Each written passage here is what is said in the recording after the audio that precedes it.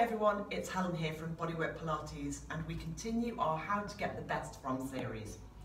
So we're going to look today at some more functional work, some more strength standing work. We're going to actually look at 3 linked exercises. So it's quite a long one, so stick with it. But it's a really valuable little series of exercises. Again, working on building that strength that stands us up unaided, that gets us up off the floor, that gets us out of our chairs. All of those things that we need as we age, that stability around the pelvis and around the hips and through the legs. So the first thing we're going to start with is something called a hip hinge. So if you've ever been into a gym, you would recognise this as a deadlift. The positioning of this is absolute key. So there is no point in doing this half-heartedly, and don't try and make it too big either. So we're going to stand with the feet about hip distance apart, so just about your natural stance. Allow for any natural turnout from the upper edge of the hips, so that slight rotation that wraps a little to the glutes. Think about balancing the weight, so we have the weight directly above the instep, not too heavily to the heels, not too heavily into the toes. The ribs are drawn in, the hips are open, the pubic bone slightly lifts to elongate but not flatten the low back. You might feel that natural engaging of the abdominals, that natural sensation of support from the body. The chin slightly draws in, hands just rest, crown of the head reaches to the ceiling. So we're in our good, firm, standing position. All we're going to do from here is soften off the knees a little. Doesn't need to be a massive bend, but we definitely take the knees off lock.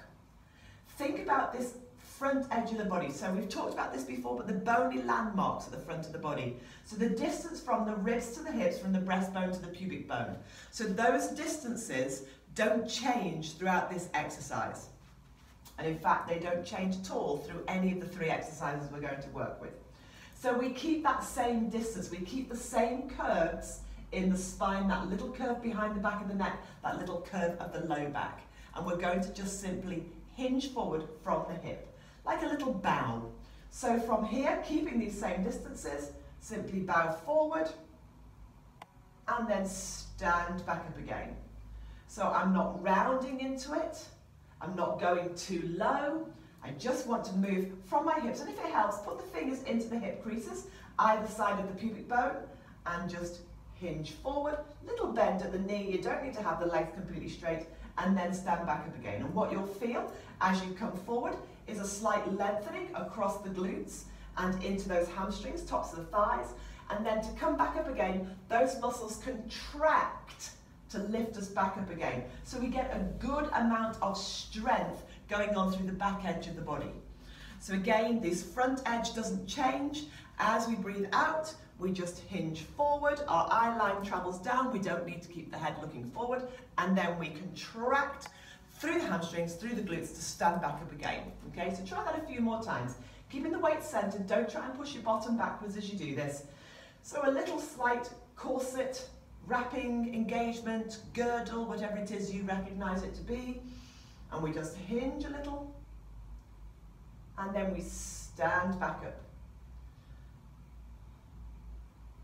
So there's no need to put any weights into the hands, the body is enough. You could just let the hands drift if you wanted to. Imagine that you're holding a set of weights if you wanted to, but there's no real need. Our body weight is sufficient for this. So that's the core of the next 2 exercises. Keeping that long spine, not rounding, not shortening, maintaining the length to the neck and to the back of the spine. Okay, so that's your hip hinge. That naturally morphs onto monkey squat. That's what we call in Pilates, we call it monkey squat. It's a squat, but it's a functional squat. So this would be the activity that we want to maintain. It's our safe lifting activity. So if we wanted to pick something up from the floor, we would do it with a monkey squat rather than rounding over and leaving the back unsupported. So from here, all we do is we start with our little hip hinge. So we get up, our balance, our position. We start with our little hip hinge, and then we bend the knees as if we're going to pick up a box from the floor and then simply stand up again. So a slight hinge. Keep the length of the spine, front and back of the body, and then stand back up again. So a little hinge, Those knees track second and third toes, and it might be that for whatever reason you don't touch the floor. That might be your ankle mobility, it may be something to do with your knees, it may even be around the hips. It might just be general stiffness and immobility. But just do the best you can in the best possible manner that you can. Remember, quality trumps quantity every single time. So better to do 6 fabulous movements than to do a dozen haphazardly. Okay, so quality over quantity every time. So let's just recap those 2. So we start, get your position, slight engagement, maybe a lift of pelvic floor, keep the weight balanced. We start with a slight softness of the knees and we just hinge. So there's our hip hinge, little hip hinge. Some of you will go further than others. It's that little hinge, that lengthening, and then that contraction to bring us up. And then we add into that the knee bend. So we start with the hinge, we bend the knees, we come down, and then we drive back up again. We hinge, we bend, we drive back up again. Okay? All right. So the third exercise within this little trio that I tend to work with is a functional lunge. So I think we're all familiar with doing that very upright lunge, aren't we? And we're always told this is really good for us, and it is, but it can be better. So what we're going to do is we're going to add that dip into what we've just done. So we take our feet, one forward of the other. They can be hip distance, they don't have to be right behind each other. This isn't tandem stance, we can be slightly apart. Okay, and I just want you to take, so just start as if you were taking a step. So if you stepped, you would step, that back heel would lift, okay? And then the other side, you step, the back heel lifts. So that's the sort of stance you want to get. So it's not a massive, big lunge here, okay? It's just as if you were going to take a step. Just going to take a step, okay? So take a step, I've got my right leg forward, my left heel is lifted, okay? I'm going to think about my balance, because my balance is challenged.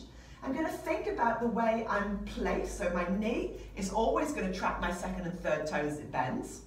My back heel is going to stay lifted, and then I'm going to do exactly what we did before. So from here, keeping my spine long, thinking about the spaces at the front edge of the body, I'm going to do a little hip hinge. I'm going to hinge slightly. And then I'm going to add my squat, and I'm going to pick up my box from the floor and stand back up again. Okay? So I'm going to hinge a little. I'm going to keep the same length of the front and the back edge of the body. I'm going to bend my knees. I'm going to pick up. I'm going to stand up. So hinge, bend, stand. And then, of course, you do the same thing on this side. So whether you did a few on one side and then a few on the other, or whether you alternated each time, so maybe you step, hinge, bend and lift, step back and then change that, you could do that. So on the other side, again, it's just as if we're going to take a step, a stride out, but it's not massive. Back heel is lifted, everything stays facing forward. We're a little challenged in our balance, which is great. And we're going to hinge a little, keeping the length of the spine, front and back edge of the body. We're going to bend, and we're going to lift back up again. So don't complete the movement by rounding the spine. So if you don't get all the way down to the floor, and you only get to here, then that's fine. Do that. Rather than doing that. It's not about getting to the floor. It's about the way you aim towards the floor. So you want to keep that long spine. You keep those natural curves throughout the spine in every one of those movements. Now the great thing about your functional squat compared to your ordinary squat, your functional lunge, as opposed to your ordinary lunge, that upright lunge that we're perhaps a little bit more familiar with, is that you use your glutes a whole lot more, and you can test that out for yourself. So if you were to take a big long stride, put your hands on your own bottom, and were to bend both knees and come back up again, and just check out what's happening through the bottom. Now there'll be a little bit of activity, of course there will, but now try it again in that functional lunge. So as if we were going to take a walk, okay? Hands onto the bottom, hinge a little, bend those knees, stand back up again, and I can guarantee the glute on this forward leg will work like bilio. So if you want to work your bottom, get that nice peachy bottom, and really work into your strength and your functionality, then that's the lunge to do. So have a go of those, see what you think, and let me know. Take care.